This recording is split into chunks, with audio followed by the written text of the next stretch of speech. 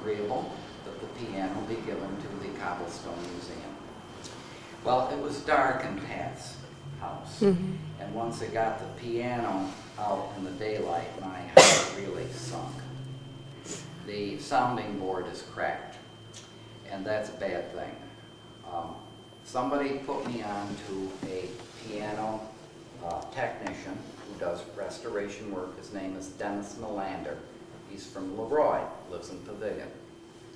And he came and looked at it, and he said, well, maybe he could do something with it.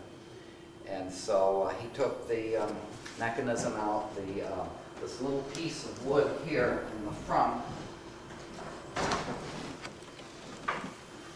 slides out, and all the action pulls right out.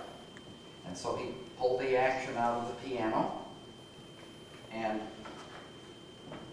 took it, worked on it, and then he glued the crack in the sounding board. He had to replace some strings, and I think it was around $400 for the restoration work that he did to the mechanism.